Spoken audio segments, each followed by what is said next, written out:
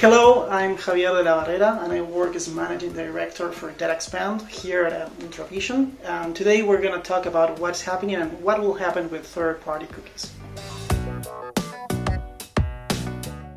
Well, by definition, they are a small piece of code installed on the user's browser.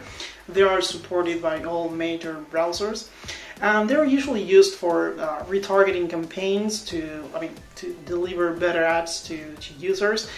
They can also be used to track conversions, to target or to measure impressions, and a lot of other type of technologies. And they're also used to build third-party data segments to understand the user behaviors, and in order to generate really valuable segments, as we do on DataXpand, to be able to impact the right user at the right moment with the correct message. This has been Javier de la Barrera from the Buenos Aires office and from the DataXpand team, and thank you very much for watching and have a great day.